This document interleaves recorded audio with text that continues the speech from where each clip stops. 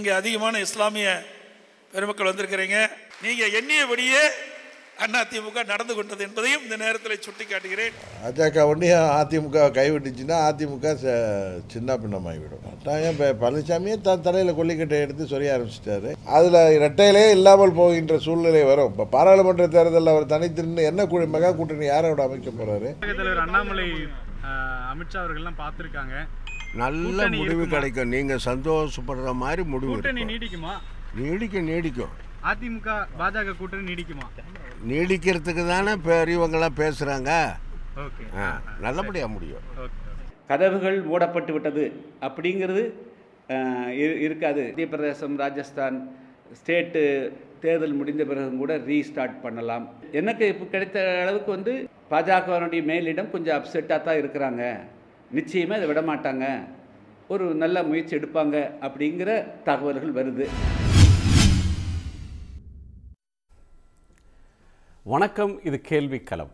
பாரதிய ஜனதா கட்சியோடு கூட்டணியை முறித்து கொண்டதை ஒரு சூசகமாக சொல்வதைப் போல திரு பழனிசாமி சொல்லியிருக்கிறார். நீங்கள் எண்ணியபடியே நாங்கள் ஒரு முடிவை எடுத்திருக்கிறோம் என்று அவர் சொல்லியிருக்கிறார்.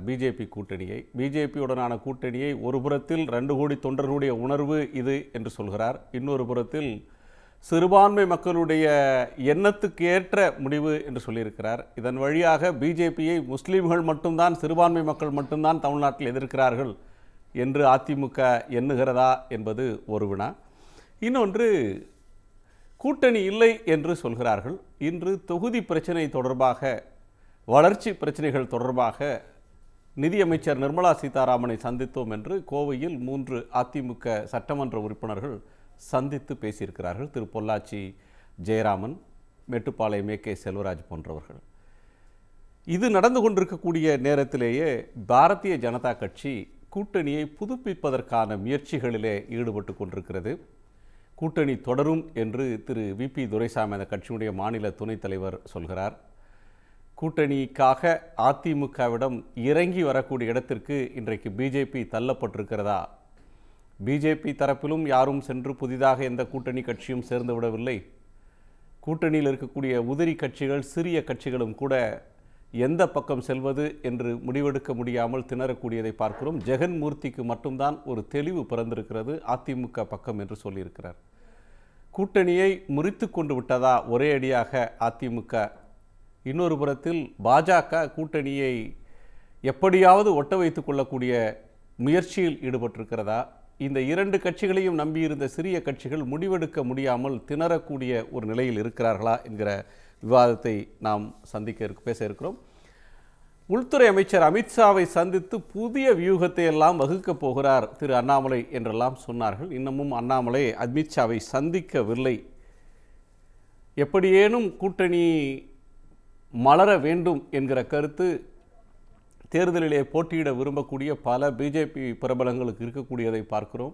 ஒட்ட வைக்க முயற்சிக்கிறார்களா என்கிற ஒரு அம்சத்தை பேசலாம். நம்மோடு மூத்த பத்திரிகையாளர் திரு பாக்கி, திரு கார்த்திகேயன், திரு சுகுணா திவாகர், விமர்சகர் திரு நவநீதன், சட்டமன்ற முன்னாள் உறுப்பினர் திரு தனி அரசு, கொங்கு இளைஞர் பேரவையினுடைய தலைவர், சொற்பொழிவாளர் திரு புதுக்கோட்டை சீனிவாசன். உங்கள் அனைவருக்கும் வணக்கம். கார்த்தி, நீங்கள் இதை எப்படி பார்க்குறீங்க? இன்றைக்கி போயிட்டுருக்கிற டெவலப்மெண்ட்டை ஒரு பக்கம் எப்படியாவது என்டிஏலேருந்து இழந்த ஒரு பார்ட்னரை ரீட்டைன் பண்ணணுன்ற ஒரு டெஸ்பிரேஷன் இருக்குது பிஜேபிக்கு. அதில் ஒன்றும் பெரிய அளவுக்கு தமிழகத்தில் ஆதாயம் இருக்கோ இல்லையோ, ஒரு பொலிட்டிக்கல் ஆப்டிக்ஸ்க்காக தேசிய அளவில் தங்களுக்கு இருந்த ஒரு பெரிய பார்ட்னரை இழந்துட்டு நிற்கிறாங்க என்டிஏ. அதுங்களை எப்படியாவது ரீட்டைன் பண்ணணும் அப்படின்ற ஒரு டெஸ்பிரேஷன் தெரியுது பிஜேபி பக்கத்தில். அதே சமயம் இந்த கட்சி கூட இருப்பதனால் நாளுக்கு நாள் நமக்கு சரிவு ஏற்பட்டுகிட்டே இருக்கும் அப்படின்றத உணர்ந்த அதிமுக, அது வாக்கு சதவீதத்திலையும் சரி, இல்லை இவர்களுடைய செல்வாக்குலையும் சரி, இல்லை அந்த கட்சியோட எதிர்காலத்திலையும் சரி. 2 நாட்களுக்கு முன்பு ஒரு புகழ்பெற்ற ஆங்கில கட்டுரை ஒரு நாளிதழில் ஒரு கட்டுரையே வந்திருந்தது. அதிலே போட்டிருந்தாங்க எவ்வாறு 35-39% சென்னை மற்றும் இதர நகர்ப்புற பகுதிகளில் வாக்கு வச்சிருந்த அதிமுக இன்று 21-25% சுருங்கி இருக்கிறது. நேற்றைக்கு வந்த 2022 ஹிந்து சொல்றீங்க. ஆமாம் ஆமாம் 21-25% சுருங்கி இருக்கிறது. அதே போல் மேற்கு தமிழகத்தில், அதாவது அதிமுக 2021 தேர்தலிலே ஒரே ஒரு பகுதியில் மட்டும் திமுகவை விட வந்து கொஞ்சம் பெட்டராக பெர்ஃபார்ம் பண்ணியிருக்கு அப்படின்னா ஒரே ஒரு அந்த மேற்கு தமிழகத்தில் 42%. அந்த பகுதியில் தான் வந்து பாஜக என்ற கட்சி தமிழ்நாட்டில் வளர்வது இந்த மாநிலத்துக்கு நல்லதான்னு கேட்டப்போ ஏற்குறைய 63% மக்கள் வந்து ஒன்று இது நல்லதில்லை அப்படின்னு 32% சொல்கிறாங்க. 31% மக்கள் வந்து அதனால் எந்த மாற்றமும் வந்துட போகிறதில்லைன்னு சொல்லக்கூடிய ஒரு மாநிலத்தில் 2/3 பங்கு மக்கள் வந்து விரும்பாத ஒரு மாநிலத்தில் 23% மக்கள் மட்டுமே வந்து பாதகம்னு நினைக்கக்கூடியதாக அந்த மேற்கு தமிழகம் மட்டும் இருக்கிறது. அப்போது அந்த பகுதியில் வந்து தொடர்ந்து அதே சமயம் வந்து அந்த நகர்ப்புற பகுதிகளில் திமுகவும் தன்னுடைய கூட்டணி கட்சிகளும் அவங்களுடைய ஓட்டை ரிட்டைன் பண்ணுறாங்க. அப்போ தங்களுக்கு ஏற்படுற சரிவு அப்படின்றதை வந்து எங்கே போகுதுன்னா அவங்களுடைய வாக்குகளை எல்லாம் பிஜேபியிடம் இழந்துட்டு இருக்கு. ஏன்னா அந்த தேர்தலை தனித்து நிற்கிறாங்க 2022. அப்போ நகர்ப்புற பகுதிகளில் ஏற்கனவே வீக்காக இருக்கக்கூடிய அதிமுக தன்னுடைய செல்வாக்கை வந்து பாஜகவிடம் இழந்துட்டு இருக்கு. இன்னொரு பக்கம் பெருவாரியாக 3/2 பங்கு மக்கள் வந்து தமிழகத்தில் இந்த கட்சியினால் வந்து எந்த நன்மையை பெயர்க்க போகிறதில்லை தமிழகத்திற்குன்ற ஒரு மக்கள் அபிமானம் இருக்குது. அதனிலிருந்து எதிரொலி தான் 2 கோடி மக்களுடைய உணர்வாக இவர்களோட கூட்டணியை முறைச்சிருக்கோன்ற சொல்றது வந்து அது மக்களுடைய எதிர்பார்ப்பு. அதான் நலன் அதுல இருக்கு. அதிமுக தன்னுடைய வாக்கு வங்கியை இழந்துட்டு இருக்கு நகர்ப்புறத்துல. ஆமா, மேற்கு தமிழகத்திலையும் அவங்களுக்கு அந்த ஓட்டு யாருக்கானது அப்படின்னு சொல்ற ஒரு பார்வை இருக்கு. ஸோ தங்கள் வாக்குகளை தக்க வைத்துக் கொள்வதற்காக இந்த முயற்சி. இன்னொரு பக்கம் நவீன் பட்நாயக் இந்த முயற்சியை செய்யலையா, பிரதமர் வேட்பாளர் செய்யலையா, மம்தா பானர்ஜி பிரதமர் வேட்பாளரை முன்னிறுத்தியா தேர்தலை சந்திக்கிறாங்கன்னு கேட்கிறாங்களே, அந்த ஒப்பீடு சரியான ஒன்று தானே? அவங்களாம் வேட்பாளரை முன்னிறுத்துறது இல்லையே. இல்லை, வேட்பாளர் அப்படி பார்த்தா இந்தியா கூட்டணி கூட தான் அவங்க வேட்பாளரை வேட்பாளர் சொல்றது வந்து வேற விஷயம். நம்ம இப்போ கேட்கக்கூடிய கேள்வி என்பது ஒரு கொள்கைக்கு வாக்களிக்கணும்ல. இப்போ 2024 நடக்கக்கூடிய தேர்தல் என்பது பிரதமராக இருக்கக்கூடிய திரு நரேந்திர மோடி தொடரணுமா வேண்டாமா அப்படின்றதுக்கான ஒரு மேண்டேட்டு. அந்த மேண்டேட்டில் ஒரு அணி வந்து இங்கே இந்த நாட்டில் எதற்கெல்லாம் என்னென்ன கொள்கைகளுக்கெல்லாம் இருந்துச்சோ, மதசார்பின்மை, சமத்துவம், எல்லாவற்றையும் சோசியலிசம், செக்யூலரிசம், பன்முகத்தன்மை எல்லாவற்றும் சிதைக்கக்கூடிய ஒரு ஆட்சி இருக்கிறது. அது வீட்டுக்கு அனுப்பப்பட வேண்டும்னு ஒரு இந்தியா பிளாக்னு ஒன்று இருக்குது. அதற்கு இல்லை நாங்கள் எல்லாத்தையும் சரியாக செய்கிறோம்னு சொல்லக்கூடிய பாஜக ஒன்று இருக்குது. இந்த இரண்டுக்குமான ஒரு போட்டி நடந்துட்டு இருக்கு. நீங்கள் எந்த பக்கம் நிற்கிறீங்க? இதர் இந்த ரைட் ஆஃப் தி ஸ்பெக்ட்ரம் இல்லை ரெண்டு பேரும் ஏற்கல ஈக்வி டிஸ்டன்ஸ்ன்ற கட்டத்துக்கு போகிறாங்க. அப்போ எதுக்கு முந்தா நாள் வரைக்கும் வந்து மீண்டும் வந்து பிரதமராக மோடி வர வேண்டும்னு சொன்னீங்க? உங்களுக்கு பிரச்சனை வந்து அண்ணாமலையோட செயல்பாடு தானே, நீங்களே வெளிப்படையாக ஒத்துக்கிறீங்க இல்லையா? இப்போ கூட நீங்கள் வந்து டெல்லி பாஜக விமர்சிக்கிறது இல்லையா கொள்கை ரீதியா? நம்ம பேசும்போது சிஏஏ சார் ஆரம்பிச்சிருக்கிறாங்க, கொஞ்சம் கொஞ்சமாக தான் விமர்சிப்பாங்க. எடுத்த உடனே வந்து ஒரு அமில வீச்சில் தாக்குதல். சரி, ரமேஷ் புதியூரின்னு ஒருத்தர் ஒரு எம்பி வந்து பேசக்கூடாத வார்த்தைகள், வெளியில் ஒரு 2 நபர்கள் தனிப்பட்ட முறையில் பேசிக்கூடாத வார்த்தைகளை பாராளுமன்றத்தில் பதிவு செய்கிறார் சிறுபான்மையினருக்கு எதிராக. குறைந்தபட்சம் ஒரு கண்டனம்லாம் வேண்டாம், ஒரு அக்கறையாவது வெளிப்படுத்தலாம்ல. இது போன்ற பேச்சுக்கள் கூடாது, இல்லை இந்த சபைக்கு ஒரு மாண்பு இருக்குன்ற கருத்தையாவது பதிவு பண்ணியிருக்கீங்களா? இல்லை இன்னைக்கு மகாராஷ்டிராவில் வந்து இவ்வளோ குழந்தைகள் வந்து இறந்துருக்காங்க ஒரு மருத்துவமனையில், அரசு ஃபெசிலிட்டியில், ஒரு வருத்தம் தெரிவிச்சிருக்கீங்களா? இல்லை இன்னைக்கு டெல்லியில் வந்து இடி ரெய்டு நடக்குது நியூஸ் கிளிக் ஆஃபீஸில், அது கட்டுரை எழுதுகிறவங்க கான்ட்ரிபியூட்டருக்கு வீட்டிலலாம் நடக்குது, ஒரு கண்டனம் பதிவு பண்ணியிருக்கீங்களா?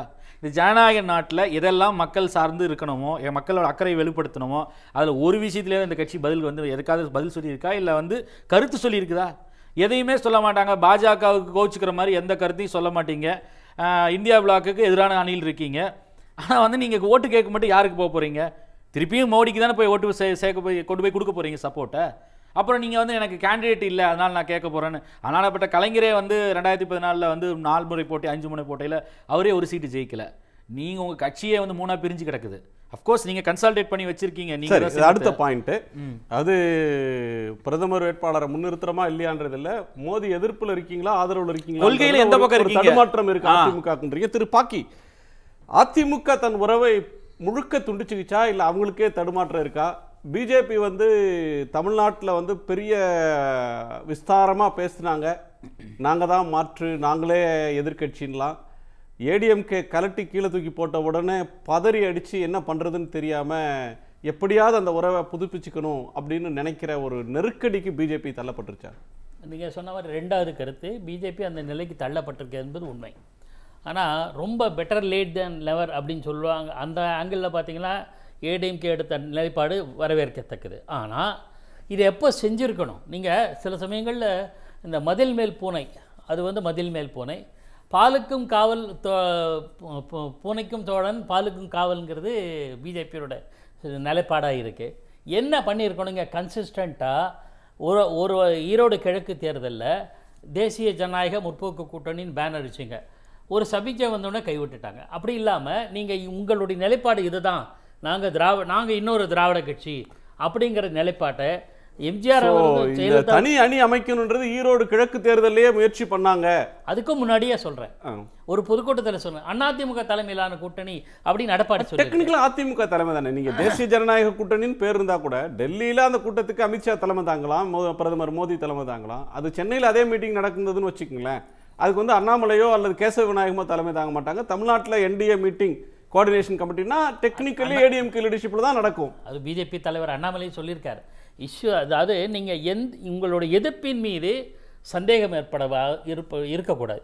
எம்ஜிஆர் அவர்கள் ராஜீவ்காந்தி இந்திரா காந்தியோட நல்லுறவு இருந்த காலத்தில் கூட நவோதயா பள்ளி கூட இங்கே வராது, இந்தியை திணிக்கக்கூடாது, அரிசி எங்கள் தொகுப்பு கரெக்டாக கொடுக்கணும், இதெல்லாம் எதிர்ப்பு காமிச்சாங்க. ஜெயலலிதா மேலே உங்களுக்கு தெரியும், கூட்டணியில் இருக்கும்போது தங்களுடைய உரிமைக்கு பேசிக்கிறது. இப்போ வந்து பாயிண்ட் என்ன, ஸ்ட்ரெயிட்டா வர பாயிண்ட்னா ஏடிஎம்கே எடுத்த முடிவு சரியா தப்பா அப்படின்ற முடிவுக்குள்ள நாம் போல, அது அவங்களுடைய உரிமை.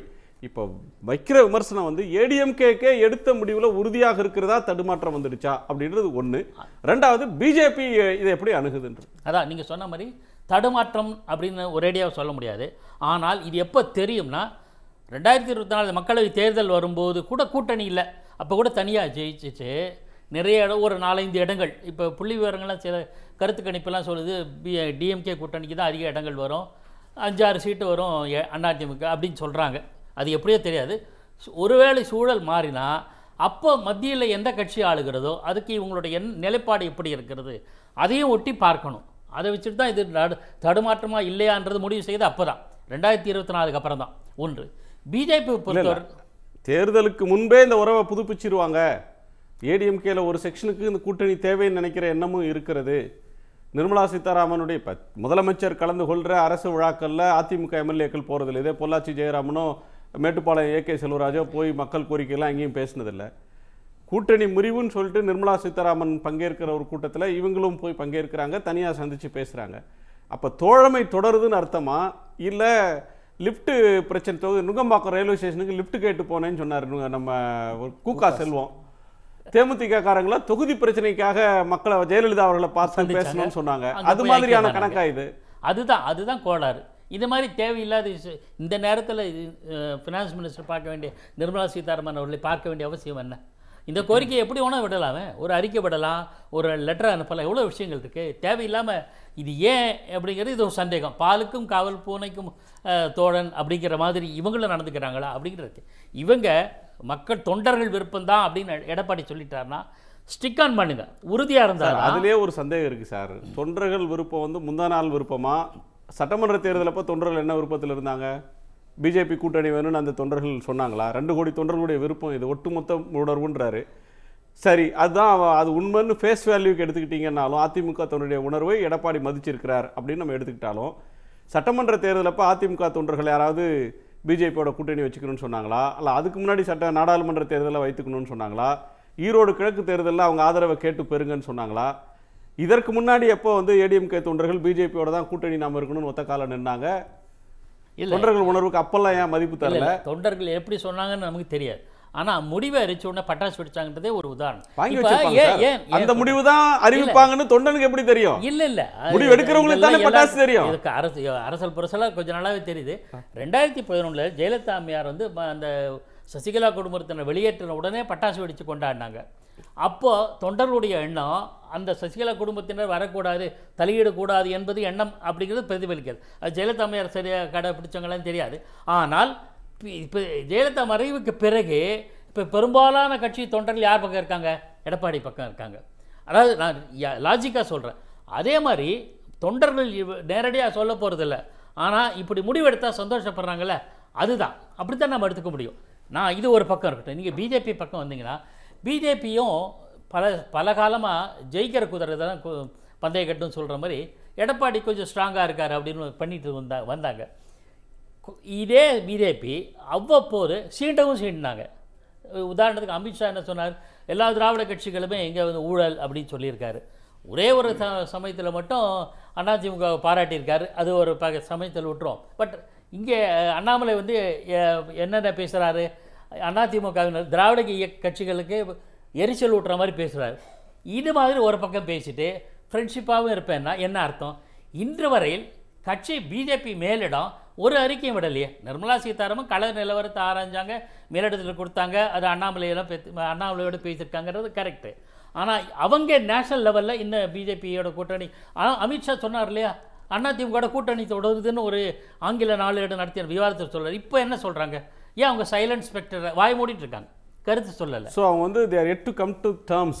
இந்த மாதிரி ஒரு அதிர்ச்சி வைத்தியத்தை அவங்க எதிர்பார்க்கல. இது ரெஸ்பாண்ட் பண்ணணும்னு தெரியாம தவிக்கிறாங்க அப்படி சொல்லலாம். திரு சுகுணாதி அவருடைய கோணத்தை கேட்கலாம். நீங்க எப்படி பாக்குறீங்க? இல்லை, இப்போ அதிமுக பிஜேபி கூட்டணி முறிவு அப்படிங்கிறது இப்போ ஐடியாலஜிக்கலாக வந்து ஒன்று இந்தியா கூட்டணி, இங்கே வந்து மோடி கூட்டணி அப்படிங்கிற 2 கூட்டணி உருவாயிருச்சு. தமிழ்நாட்டை பொறுத்த வரைக்கும் அதிமுக வந்து கொள்கை ரீதியான பிஜேபி எதிர்ப்பு அப்படிங்கிறது இல்லை. அவங்களுக்கு என்னென்னா அண்ணாமலைங்கிற ஒரு தனிநபர், அது மட்டும்தான் இப்போ பிரச்சனையாக இருக்குது. ஏன்னா வந்து செல்லூர் ராஜிலேருந்து எடப்பாடி பழனிசாமிலேருந்து எல்லாருமே அண்ணாமலை மையப்படுத்திய விமர்சனங்கள் தான் அதிமுகலேருந்து வருதே தவிர இது வரைக்கும் மோடி அரசுடைய செயல்பாடுகள் அல்லது பிஜேபியுடைய செயல்பாடுகள் அப்படிங்கிற விமர்சனங்கள் ஒரு பக்கம் வரல. இன்னொரு பக்கம் பார்த்தோன்னா எடப்பாடி பழனிசாமியுடைய பங்காளிகளாக இருந்து பகையாளிகளாக மாறின இவர் டிடிவி தினகரனிலிருந்து ஓ பன்னீர்செல்வம் வரைக்கும் அவங்க பிஜேபி ஆதரவு நிலைப்பட்ட எடுக்கிறாங்க. ஒரு காலகட்டத்தில் தினகரன் இனிமேல் நான் பிஜேபியோட கூட்டணியை வைக்க மாட்டேன் அப்படின்னு சொன்ன தினகரன் இவர் நம்பிக்கை துரோகம் பண்ணுவதுதான் எடப்பாடி பழனிசாமியுடைய இயல்பு, பிஜேபிக்கு அவர் நம்பிக்கை துரோகம் பண்ணிவிட்டார் அப்படின்னு சொல்கிறப்ப ஒருவேளை மறைமுகமாக இந்த தேர்தலில் பன்னீர்செல்வம் தினகரனோடு இணைந்து எங்கள் கூட்டணியில் அதிமுக இருக்க வேண்டும் என்கிற நிர்பந்தம் மேலிருந்து வருதோ அதை வந்து இவர் எடப்பாடி பழனிசாமி விரும்பவில்லை. எடப்பாடி பழனிசாமியை பொறுத்த வரைக்கும் கடந்த ஓபிஎஸ் வெளியேற்றினதுக்கு பிறகு இருந்தே தன்னை வந்து கட்சியில் நிலைநிறுத்திக்கணும் அப்படிங்கிறத தொடர்ச்சியாக வந்து தேர்தலில் ஜெயிக்கிறது தோக்குறது முக்கியம் இல்லை, யாரோட கூட்டணி வைக்கிறோம் வைக்கலன்றது முக்கியம் இல்லை. அதிமுகனா தன் தலைமையை ஏற்றுக்கொண்டவர்கள் மட்டும்தான், அதிமுகனா ஒற்றை தலைமை தான் தான், அதை நிறுவுறதுக்கு தான் எடப்பாடி பழனிசாமி அவர்கள் முன்னுரிமை தர்றார் அப்படின்றீங்களா? ஆமாம், அவங்களுக்கு நாடாளுமன்ற தேர்தலை விட அடுத்து வரக்கூடிய சட்டமன்ற தேர்தல் அப்படிங்கிறது தான் அதிமுக மிக முக்கியமானதாக இருக்கிறது. ஆனால் ஆக்சுவலாக பார்த்தா பிஜேபிக்கு தான் இந்த நாடாளுமன்ற தேர்தல் அப்படிங்கிறது மிக முக்கியம். ஏன்னா பிஜேபிக்கு தான் அதிமுகவுடைய தயவு என்பது மிக மிக முக்கியம்.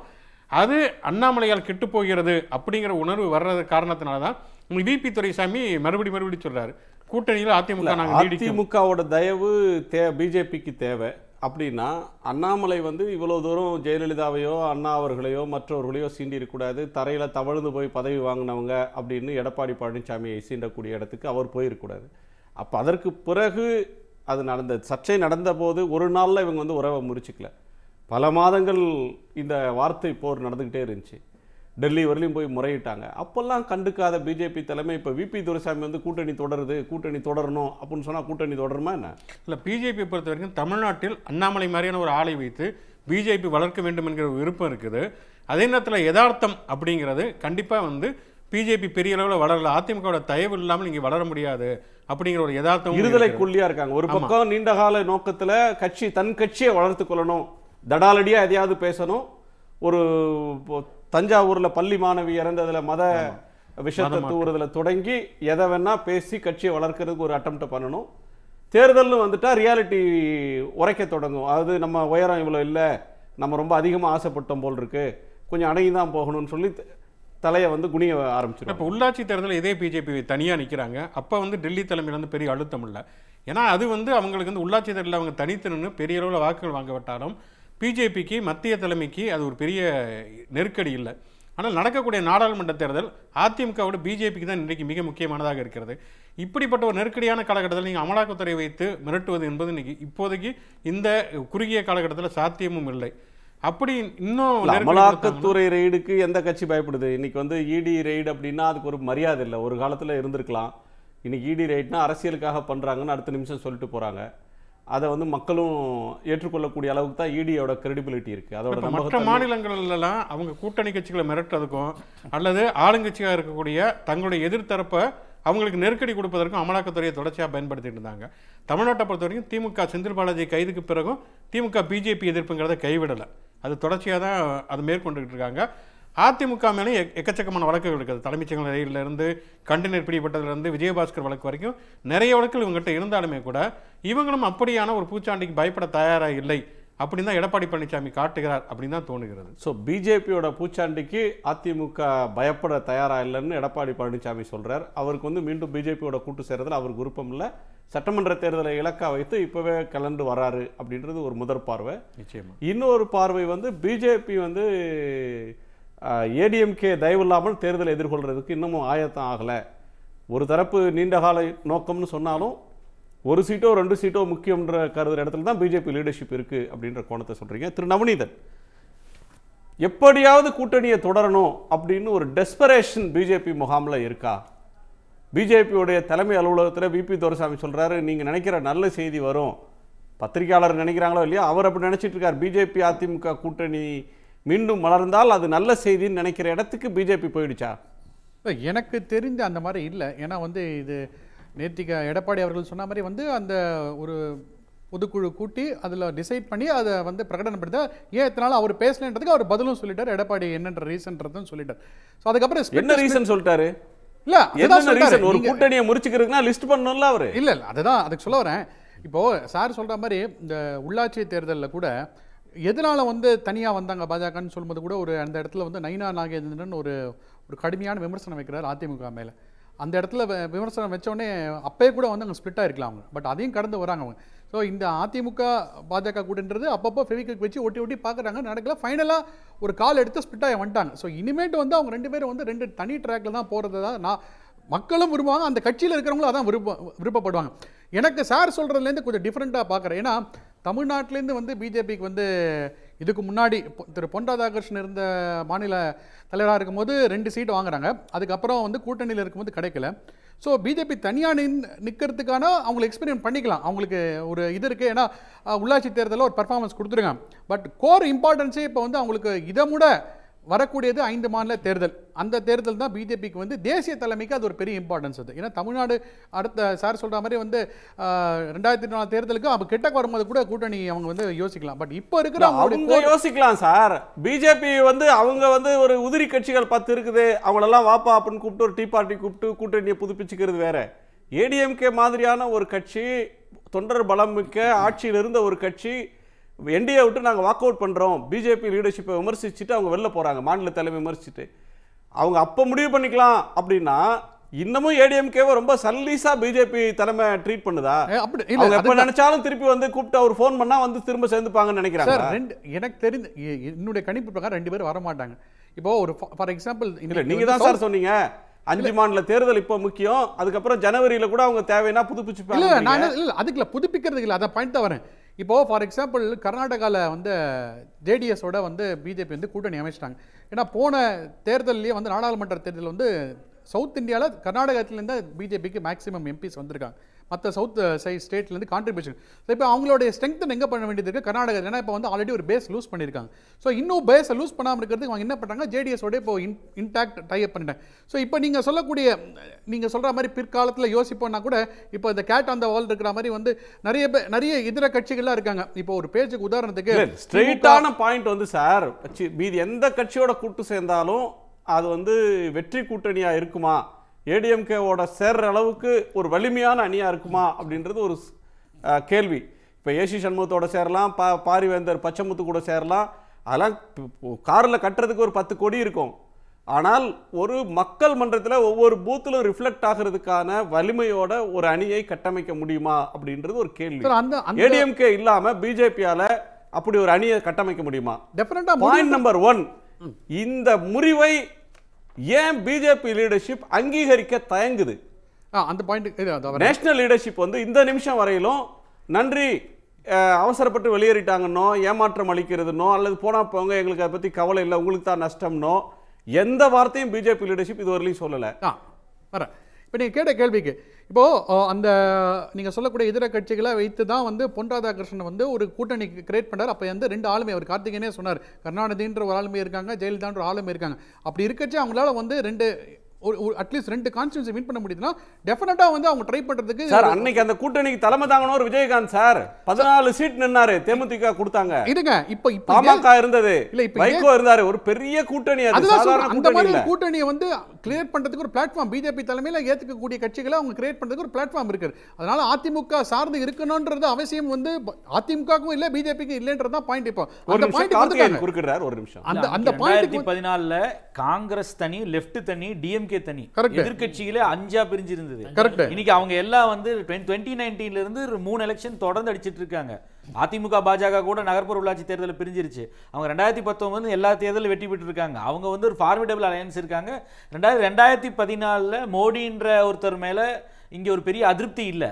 இன்னைக்கு நீங்க 10 வருஷம் கழிச்சு ஒரு ஸ்ட்ராங் ஆன்டி இன்கம்பன்சியை ஃபேஸ் பண்ணிட்டு இருக்க ஒரு பிஎம் கேண்டிடேட்டா வந்து நீங்க ஓட்டு கேட்டு வர்றீங்க. அப்ப அதே 2014 நிலைமை இன்னைக்கு இல்ல பாஜகல. ஆன்டி இன்கம்பன்சி அதெல்லாம் வந்து ஒவ்வொருத்தருடைய பாயிண்ட் ஆஃப் வியூ தான். அதுக்குள்ள நான் போகிறது விரும்பலைன்னா நீங்க சொல்லும்போது கூட வந்து இதை கேள்வி கேட்கல அதே கேள்வி கேட்கலன்னா எடப்பாடி அதிமுக வந்து நீட் விலக்குக்கு வந்து ஆதரவு கொடுத்துட்டாங்களா? வந்து நாங்க வந்து சப்போர்ட் பண்றோம், பிஜேபி வாக் அவுட் பண்ணாங்க, அதிமுக அந்த பில்லுக்கு வந்து என்டர்ஸ் தானே பண்ணாங்க. எங்க கேள்வி கேட்க என்ன அவங்க வந்து இல்ல நாங்க வந்து பாஜகவோட கூட்டணியில இருக்கோம் அதனால நாங்க வந்து இது பண்ண மாட்டோம்னு சொன்னாங்களா? எனக்கு நீங்க தான் கேட்க வேண்டியதானே. இல்ல நீங்க கேட்டதுக்கு அதிமுக எங்க இது பண்ணாங்க, அவங்க வந்து அந்த ஐடென்டிட்டி ப்ரூவ் பண்றாங்க சார். அந்த இடத்துல காவிரி பிரச்சனைக்கு வந்து சொல்றாங்க, தண்ணிக்கு வந்து கேக்குறாங்க, அப்ளிகேஷனுக்கோ இல்லனா வந்து சிஏ என்ஆர்சிக்கெல்லாம் அங்க எல்லாம் வரலையே சார். டெல்லி சர்வீசஸ் பில்லுக்கு வர மாட்டேங்குது. இருங்க, சிஏ என்ஆர்சி பாருங்களேன். அதுக்கு தான் சொல்ல வந்தேன். அதுக்கு வந்து இப்போ பிஜு பட்நாயக் ஆதரவு கொடுத்தாருன்னா அதுக்குன்னு வந்து அவர் வந்து பிஜேபி பக்கம் ஆதரவுன்னு சொல்றீங்களா நீங்க? இல்ல வந்து அவர் ஆதரவுல தான் இருக்காரு. இல்ல ஜெகன் வந்து டெல்லி அவர் என்னைக்குமே டெல்லி என்ன சொல்லுது அதுக்கு ஆதரவு நிலையில இருக்காரு. நவீன் பட்நாயக்கையோ அல்லது நவீன் பட்நாயக்கையோ அல்லது ஜெகன்மோகன் ரெட்டியோ காங்கிரஸ் கூட்டணி ஒருபோதும் தங்களோட அலையா கருதல. அவங்கள பிஜேபியோட பி டீம். அவங்களுக்கு வந்து என்னைக்கு பிஜேபிக்கு நெருக்கடி வருதோ அன்னைக்கு அவங்க வெளியில இருந்து ஆதரிச்சிருவாங்க அப்படின்ற ஒரு அளவு மதிப்பீடு தான் அந்த கட்சிகளுக்கு சொல்றேன். இன்னைக்கு பிஜேபி அதிமுகவோட நிலைப்பாடு இன்னைக்கு என்னவா இருக்கு? இருக்கணும்னு எப்படி கார்த்திகேயன் எதிர்பார்க்கறாரு எனக்கு தெரியல. அதாவது வந்து இந்த மாதிரி பார்ட்டிஸ் நான் எதிர்பார்க்கல. அதிமுக சொன்னது இப்படி இருந்ததுனால தான் சிறுபான்மையினர்கள் வாக்குகள் நமக்கு போயிடுச்சு. 12% தமிழ்நாட்டில் பாஜகவோட பயணிக்கிறதுனால சிறுபான்மையினர் ஓட்டு வர்றதில்லை. இதே போல இந்துத்துவான்னு சொல்லி நமக்கு வழக்கோடைய திராவிட ஓட்டுகளும் வர்றதில்லைன்னு சொல்லி அதிமுக தலைவர் தான் சொன்னாங்க, நான் சொல்லல. அப்ப நீங்க அந்த நம்பிக்கை வரணும், உங்களுக்கு சிறுபான்மையினர் ஓட்டு இல்ல திராவிட கட்சிகளுக்கு கூடக்கூடிய ஓட்டு காலங்காலமா வர வேண்டிய ஓட்டு வரணும்னா அந்த கொள்கைப்படி நீங்க நிக்கிறீங்கன்றதை டெமான்ஸ்ட்ரேட் பண்ணாதான் ஆகும். காலத்துக்கும் பிஜேபியை வந்து இப்ப இந்த சூழ்நிலையில கூட மோடி ஆதரிப்போம், ஆனா அண்ணாமலை தான் வெறுப்பு. அவர் சொல்றாரு பிஜேபிக்கு ஏடிஎம்கேவும் தேவையில்லை, ஏடிஎம்கேவுக்கு பிஜேபி தேவையில்லைன்றதான் திரு நவநீதன் சொல்றாரு. ஜெயிக்க வேண்டிய 2 பேருக்கு யாருக்குமே தேவையில்லை. சும்மா எலெக்ஷன் நிக்கிறதா எதுக்கு யாருக்கு யார் தேவையில்லை. இல்ல அப்புறம் நீங்க கூட கேட்டீங்க, இவர் வந்து பாக்கி சார் சொல்லியிருந்தாரு இந்த எம்எல்ஏக்கள் வந்து நிதி அமைச்சரோட ஃபங்க்ஷன் அட்டன் பண்ணும்போது, சார் இப்போ வந்தே பாரத் ட்ரெயின் திருநெல்வேலியில் விடும்போது அந்த பகுதிக்கான எம்பி ஞானதிரவியம் அங்க இருக்கக்கூடிய எம்எல்ஏ பார்ட்டிசிபேட் பண்ணாங்க, எல்முருகன் பார்ட்டிசிபேட் பண்ணாங்க.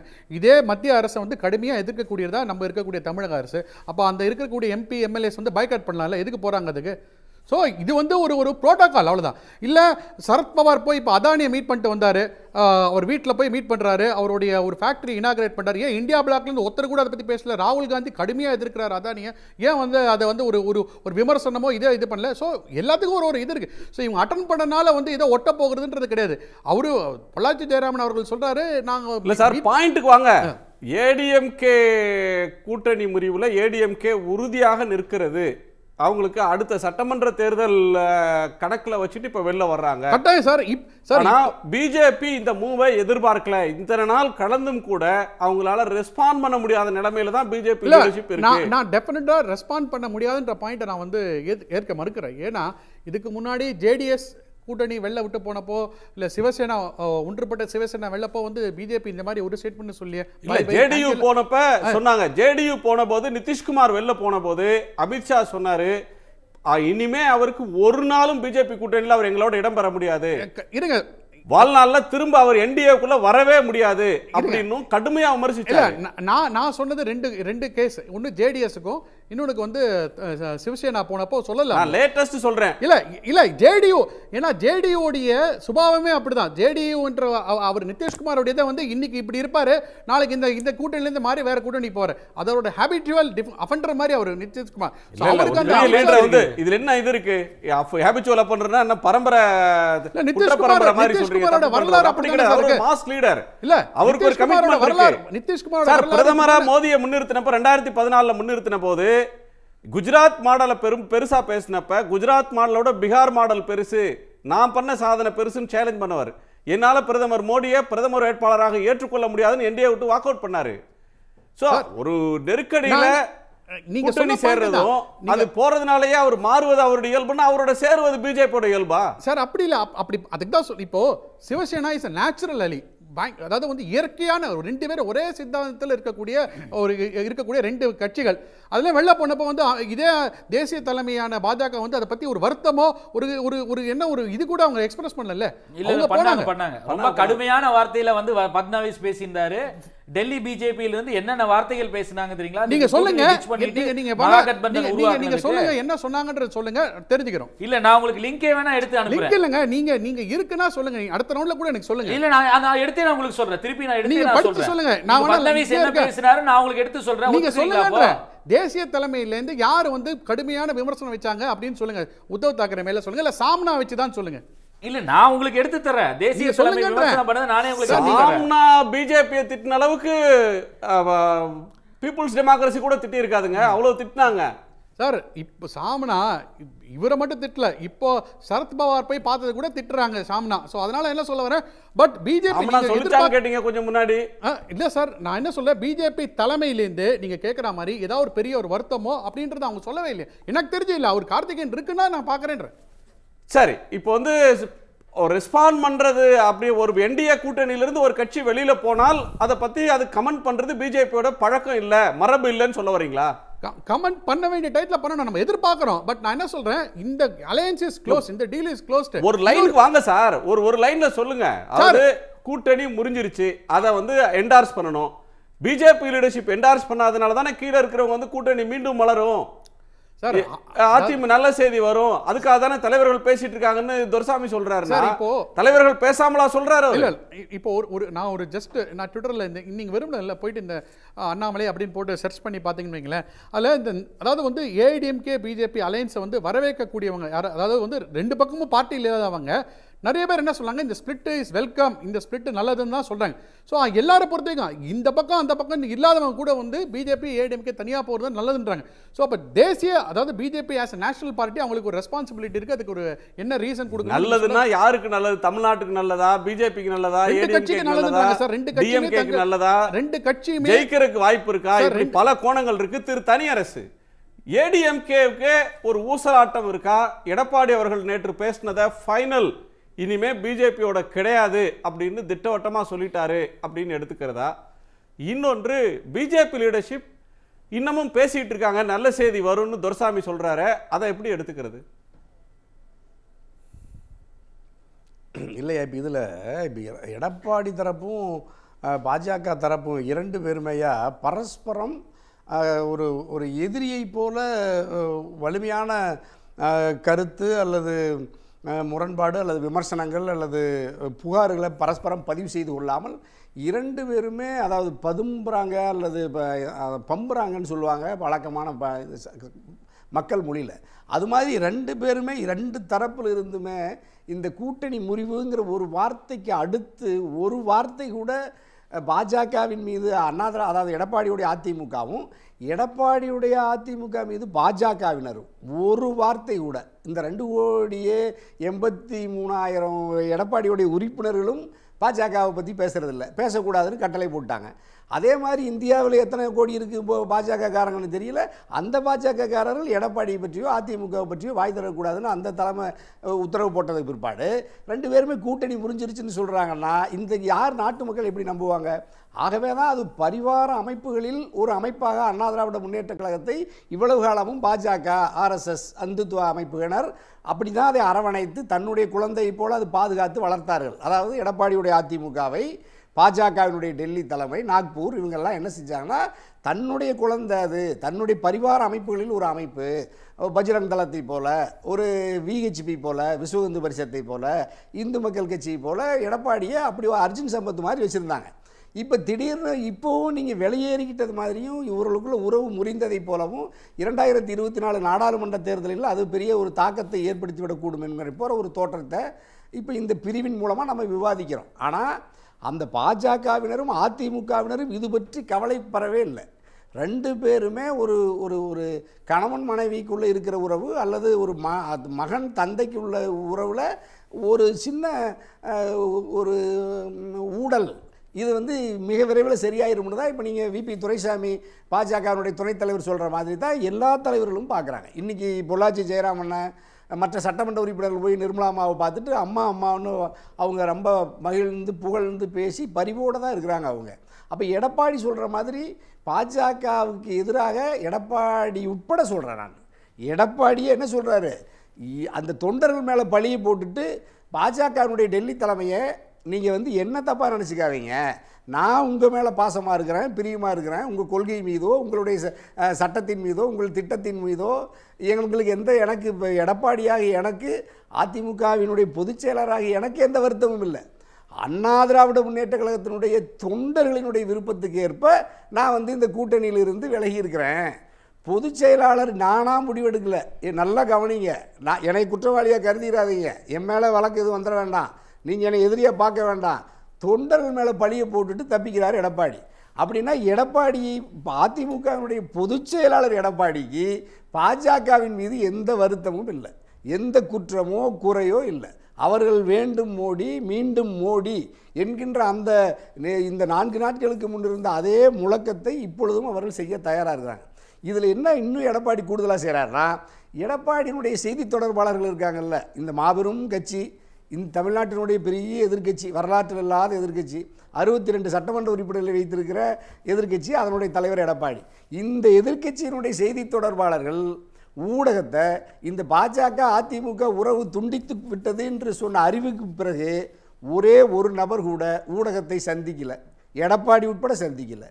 அப்படின்னா அந்த கட்சியை அதை ஒரு அரசியல் கட்சியாகவே நம்ம எப்படி அங்கீகரிக்க முடியும்?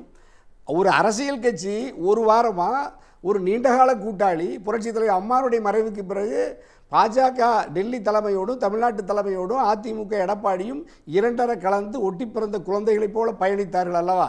ஒரு திராவிட இயக்கமும் ஒரு இந்துத்துவ மதவாத இயக்கமும் பின்னி பிணைந்து பணியாற்றியது எடப்பாடியினுடைய காலத்தில் தான். இந்த வரலாற்று சிதைவு, இந்த வரலாற்று இழப்பு இந்த காலத்தில் தான் நடந்துச்சு.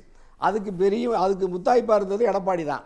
இந்த காலத்திலிருந்து இன்னைக்கு வரைக்கும் நீங்க ஏதாவது ஒரு இடத்துலயாவது அதிமுகவுடைய தனித்தன்மையை நிலைநாட்டினவர் திரு எடப்பாடி பழனிசாமி. அதிமுகவுக்கு தனி அடையாளம் இருக்கு, பிஜேபியோட தொங்கு சதன் எங்களை கருதாதீங்க, அவர் ஒரு ஆளுமை, அவர் தனித்து முடிவெடுத்து துணிச்சலான முடிவெடுத்து அதிமுகவை இன்னைக்கு காப்பாத்திட்டாரு.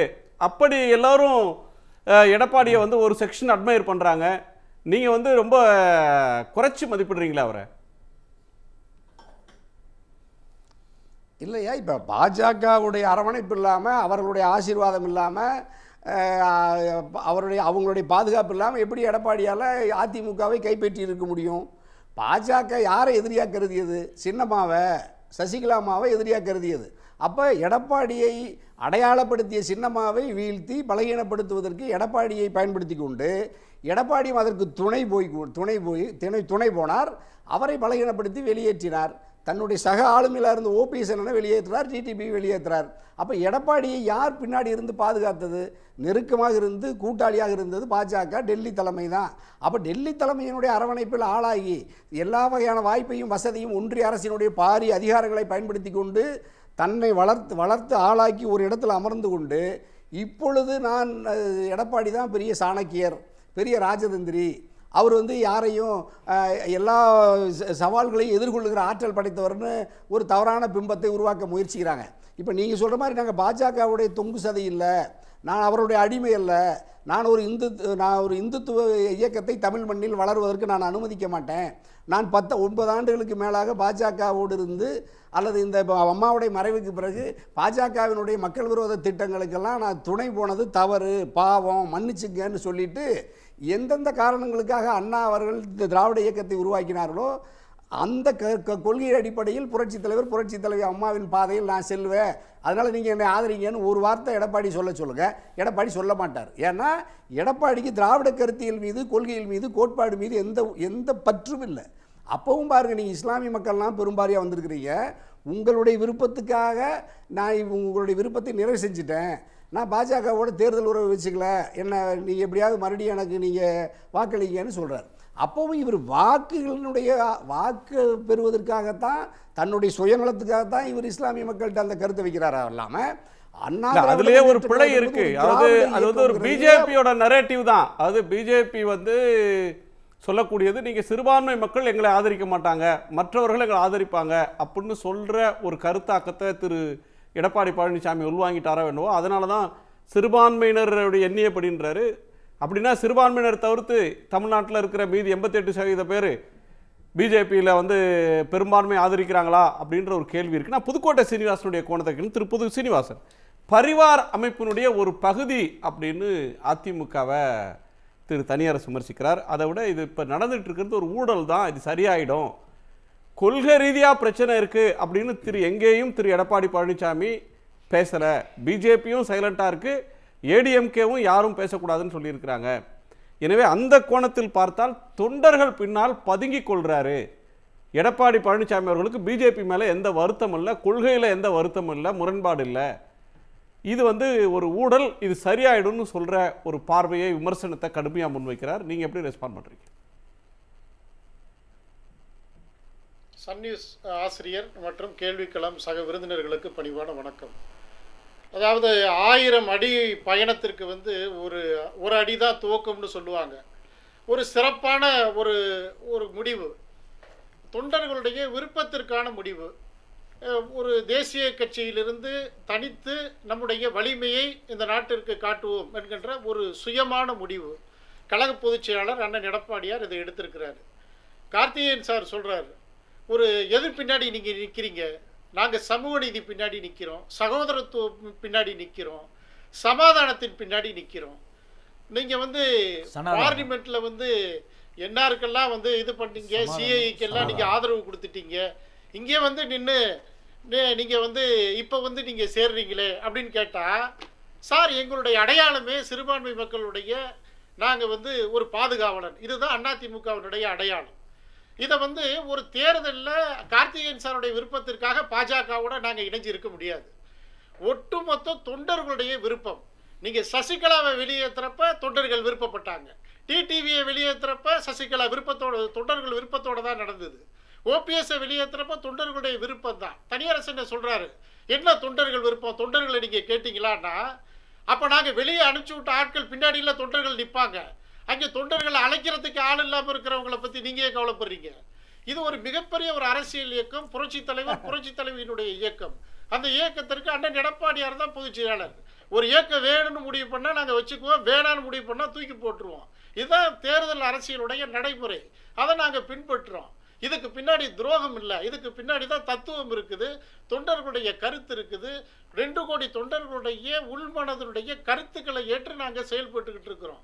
பாஜக இன்னைக்கு வந்து எங்களை நேசிக்குது, இந்த கூட்டணி வேணும்னு அவங்க விருப்பப்படுறாங்க, எல்லாரும் பேசுகிறாங்க. துரைசாமி என்ன செய்தியில் சொல்கிறாரு அப்படின்னா, மாற்றானுக்கும் எங்களுடைய வலிமை புரிஞ்சிருக்குதுங்கிறத அர்த்தம். அண்ணாமலைக்கு புரியலைன்னா அதுக்கு நாங்கள் வருத்தப்படணும்னு அவசியம் இல்லை. 1000 பொய் சொல்லி கல்யாணம் பண்ணணும்னு சொல்லுவாங்க, ஒரே ஒரு பொய் சொல்லி அண்ணாமலை நல்லது பண்ணியிருக்காரு, அவருக்கு நாங்கள் நன்றி சொல்கிறோம். ஏன்னா இந்த திராவிடமன் பேரறிஞர் பெருந்தகை அண்ணாவையும் பெரியாரையும் உள்ளடக்கியது.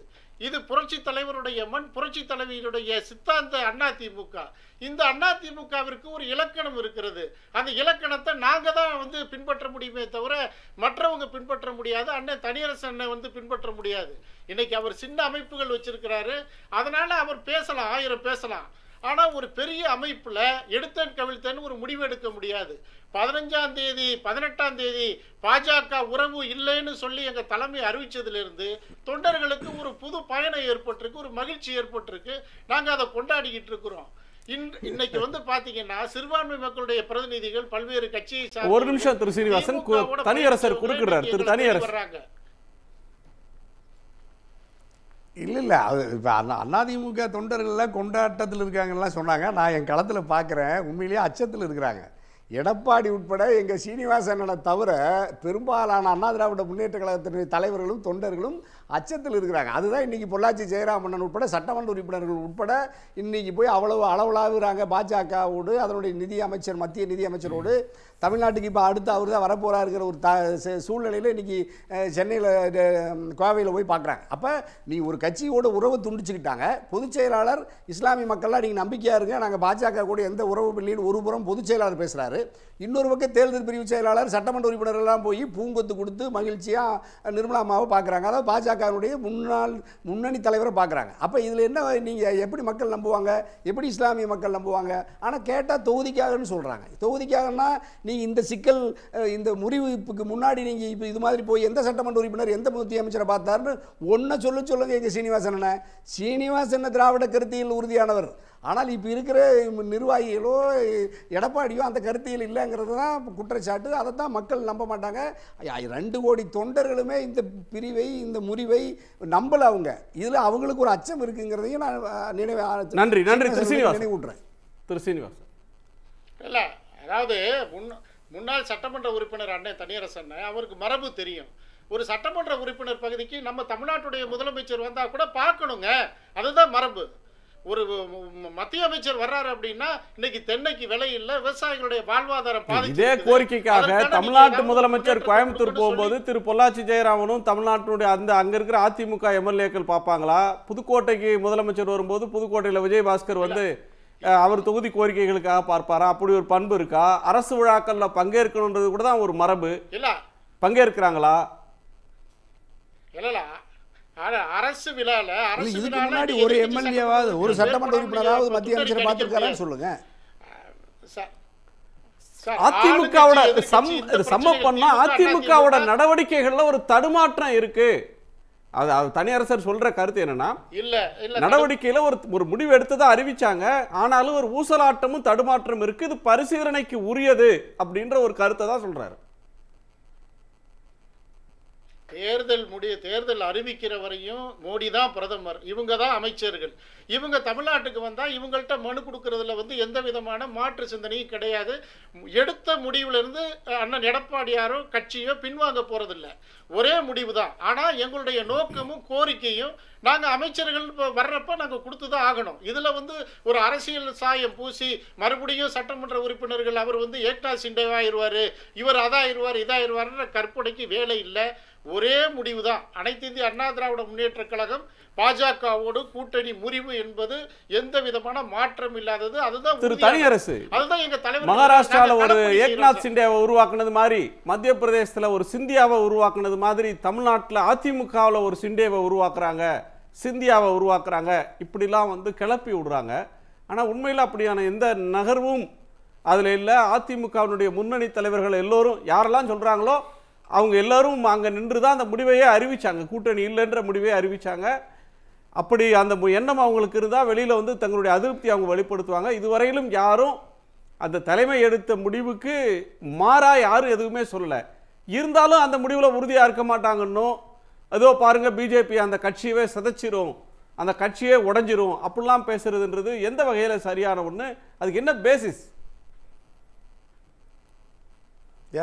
அஜித் பவார் இப்போ நீங்கள் சிவசேனாவுக்கு பாஜகவுக்கு சிக்கல் வரும்போது தேசியவாத காங்கிரஸ்லேருந்து அஜித் பவார் எத்தனை மணிக்கு சரத்பவாரோடு இருந்தார், எத்தனை ஒரு சில மணி நேரங்களில் போய் பாஜகவோட சேர்ந்து அந்த எதிர்க்கட்சி தலைவராக இருந்தவர் அந்த அணியில் போய் தலைவராக இருந்த வரலாறெல்லாம் நம்ம இந்தியாவில் பார்க்கலையா? அது ஒன்றும் பெரிய இதிகாச காலமெல்லாம் இல்லை. மகாராஷ்டிராவில் ஒரு சில மாதங்களுக்கு முன்பு நடந்துச்சு.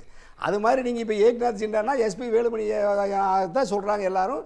இப்போவும் நம்ம ஜெயராமனனும் நீங்கள் வால்பாறை எம்எல்ஏ கந்தசாமி, அமுல் கந்தசாமியும் ஏகே செல்வராஜெல்லாம் இப்போ அவங்கெல்லாம் இப்போ வேலுமணியுடைய அனுமதி இல்லாமல் எப்படி போய் பார்த்துருக்க முடியும்? அப்போ வேலுமணி பாஜகவோட உறவில் இருக்கிறாரு, நட்பில் இருக்கிறாரு, நிர்மலா சீதாராமாவை போய் பார்க்க சொல்கிறாங்க. அது மட்டும் இல்லை, இப்போ எங்கள் சீனிவாசன் என்ன சொல்கிறாரு, கடைசி நாள் வரைக்கும் மோடி ஐயாவும் நிர்மலா சீதாராமாவும் தான் நிதியமைச்சர் நான் ஏற்றுக்கிறேன், ஆனால் நீங்கள் தான் ஏற்கனவே போன முறை போய் பார்த்தீங்க, அந்த அம்மா எந்த நடவடிக்கை எடுக்கலை, இப்போ மறுபடியும் வந்திருக்கிறாங்க, நீங்கள் என்ன செய்யணும்? மறுபடியும் போய் பணிஞ்சு குனிஞ்செல்லாம் மனு கொடுக்கக்கூடாது. நீங்கள் தான் கூட்டணி துண்டிச்சுக்கிட்டீங்கல்ல, கருப்பு கொடி ஆர்ப்பாட்டம் பண்ணுங்க, அல்லது இப்போ ஜெயராமன் தலைமையில் ஒரு 1000 பேர் நிர்மலா சீதாராமனையே கவனத்தை ஈர்த்து நீங்கள் ஒரு ஆர்ப்பாட்டம் பண்ணுங்க, ஒரு பட்டினி போராட்டத்தை நடத்துங்க.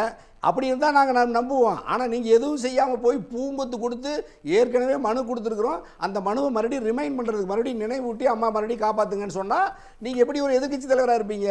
மத்திய மோடிய பாஜக அரசே தென்னை விவசாயிகளுக்கு உரிய விலையை கொடு. திருப்பூரில் பூரா பனியன் கம்பெனி மூடி கிடக்கு, லட்சக்கணக்கான தொழிலாளர்கள் பனியன் உரிமையாளர்கள்லாம் பெரும் கடல் சுமையில் தள்ளாடுறாங்க. ஈரோட்டில் விவசாயிகளுக்கு எந்த கட்டுப்படியான விலை இல்லை. மின்சார கட்டணத்தை உயர்த்தினது மத்திய அரசு, எரிபொருளை ஏற்றுனது மத்திய அரசு. இதை பற்றி நீங்கள் ஏதாவது ஒரு போராட்டத்தை அறிவிச்சிருக்கீங்களா உங்கள் எடப்பாடி அல்லது உங்கள் வேலுமணி அல்லது உங்களுடைய சட்டமன்ற உறுப்பினர்கள், நாடாளுமன்ற உறுப்பினர்கள்? அப்புறம் எப்படி நாட்டு மக்கள் நம்புவாங்கங்கிறது தான் மக்களுடைய உணர்வுகளை தான் தனியரசு பிரதிபலிக்கிறேன். தனியரசுக்கு எடப்பாடி மீதோ நன்றி நன்றி திரு சுகுணா திவாகர், அதிமுக அணுகுமுறையில் சந்தேக நிழல் இருக்கா? பிஜேபி இன்னமும் ஏடிஎம்கே இல்லாமல் தேர்தலை சந்திக்கிறோம் அப்படின்ற ஒரு எண்ணத்துக்கு ஒரு ஃபார்ம் அப் மைண்டை இன்னும் ஃபார்ம் அப் பண்ணிக்கல, அது விளைவாக பிஜேபியில் பேசுகிற திரு துரைசாமி மாதிரி இருக்கக்கூடியவங்களுக்குமே அந்த தடுமாற்றம் இன்னும் இருக்கா? கண்டிப்பாக இருக்கும். ஏன்னா பிஜேபி வளர்ச்சி அடைந்து விட்டது அப்படிங்கிறது ஒரு மாயை தான். கடந்த உள்ளாட்சி தேர்தலில் அவங்க தனித்து நின்னாங்க. பிஜேபி நிறைய இடங்களில் ஜெயிச்சிட்டோம், 3வது இடங்களில் வந்திருக்கோம், நிறைய இடங்களில் அதிமுகவை தாண்டி 2வது இடத்துக்கு வந்திருக்கோம் அப்படிங்கிற மாதிரிலாம் அவங்க சொன்னாங்க. ஆனால் அடிப்படையில் பார்த்தோன்னா 2011 உள்ளாட்சி தேர்தலில் அவங்க இப்போ 0.49% இடங்களில் அவங்க வெற்றி பெறாங்க. திருப்பி 2021 1.60 அவ்வளோ இடங்களில் தான் வெற்றி பெறாங்க.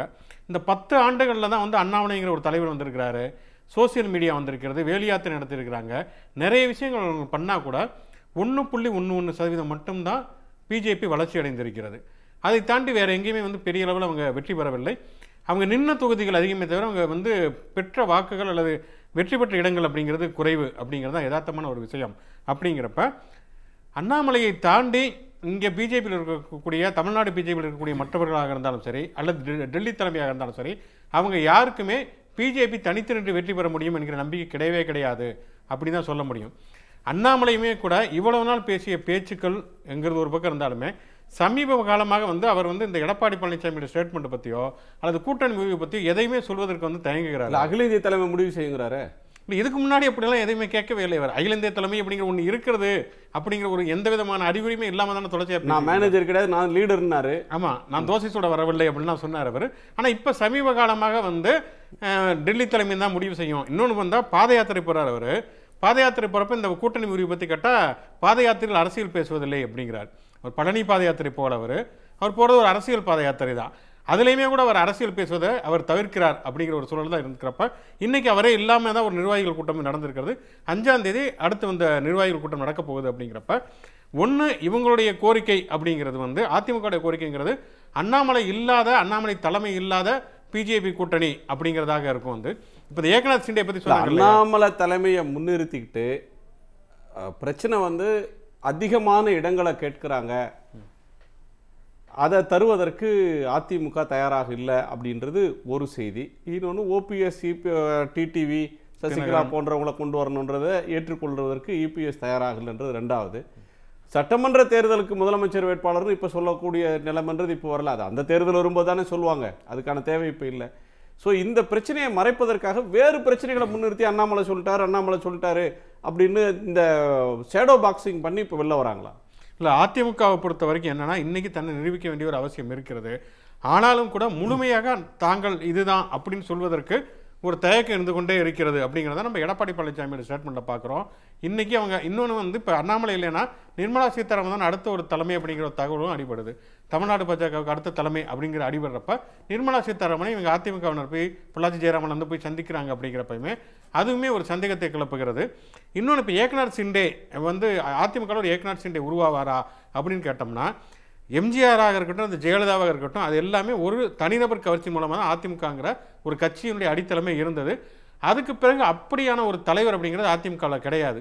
அப்போ எடப்பாடி பழனிசாமி அடிமட்டத்தில் இருந்து பலரையும் வீழ்த்தி விட்டு கவிழ்த்து விட்டு தான் ஒரு தலைமைக்கு வர்றாருங்கிறப்ப இன்றைக்கி அவர் ஓபிஎஸ்சி, டிடிவி தினகரன், சசிகலா எல்லாவற்றையும் ஓரம் கட்டிவிட்டு தன்னோட இடத்த தக்க வச்சுக்கிறாருன்னா, இதே எடப்பாடி பழனிசாமியுடைய வழியை பின்பற்றுவதற்கு அதிமுக வேலுமணியில் வந்து பலருக்கும் வாய்ப்புகள் இருக்குதுங்கிறப்ப மற்ற கட்சிகளோட அதிமுகவில் ஒரு ஏக்நாத் சிண்டே உருவாவது ரொம்ப ரொம்ப எளிதான ஒன்று.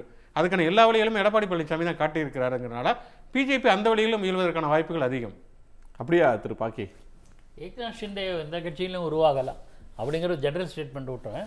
ஆனால் இப்போதைய சூழலில் நம்ம கடந்த இவர் சொல்கிற நண்பர் சொல்கிற மாதிரி கடந்த சில காலங்களுக்கு முன்பு வரையில் அதிமுகவினுடைய தலைவர் எடப்பாடி பழனிசாமி அண்ட் அதர்ஸ் சொல்லக்கூடிய சூழல் இருந்தது. இப்போது அப்படி இல்லை. கட்சியில் கம்ப்ளீட்டாக தன்னோட கட்டுப்பாட்டு கொண்டு வந்துட்டார் அப்படிங்கிறது ஒன்று. ரெண்டாவது, அவர் கேபி முனுசாமி சொன்ன சில காலத்திலேயே இவரும் தன்னுடைய நிலைப்பாட்டை தெளிவுபடுத்திட்டாருங்கிறது ரெண்டாவது. இத்தகைய சூழலை தன்னுடைய தலைமையை ப்ரூவ் பண்ண வேண்டிய நெசசிட்டி எடப்பாடி பழனிசாமிக்கு இருக்கிறது.